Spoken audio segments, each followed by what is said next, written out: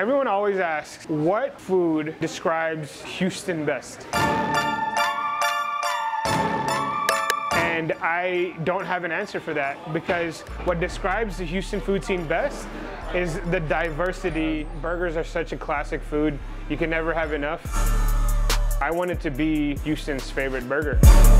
Burger Bodega is a smash burger concept that we started as a pop-up in September 2021. A real smash burger starts off with a ball of beef. You then smash it onto the grill so thin it sticks to the grill. You need a paint scraper to scrape it off the grill. We recommend a double, so it's 2 thin patties, cheese on both patties, on a potato roll. That's the most classic rendition of a smash burger. The smash burger market is really starting to take shape in different parts of the nation, and we felt like Houston was lacking in that, so we really wanted to capitalize on that and bring it here to Houston.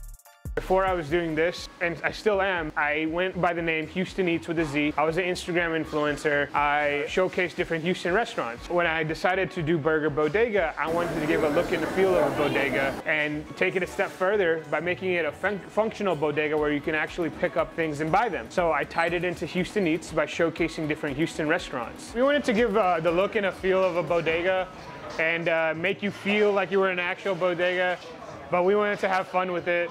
We put up products on the shelf, but put our own branding to it with Houston elements. So you have your detergent that says H-Town on it. You have different cereals with our mascot that also pays homage to bodega culture by having a cat on it. We have our mayonnaise, we have our HOU ketchup, HOU mustard.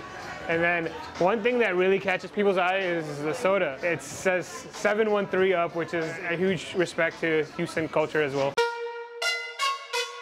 So obviously we have the double smash burger, the burger that we built our whole business on. We have also in single and triple, but we recommend the double. Chopped cheese pays homage to New York. We have the screwed fries, which pays homage to the screwed and chopped culture here in Houston. Screwed fries are just our regular cheese fries, grilled onions and bodega sauce.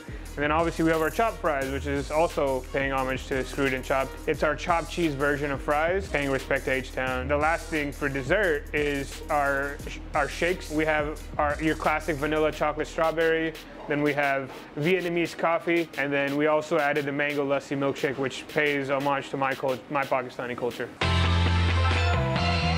When you walk around the streets of New York, everywhere you look, something is tagged or vandalized. I always found such beauty in it. I wanted to pay respect to that. If you go up these stairs, it should kind of feel like you're looking at a subway station.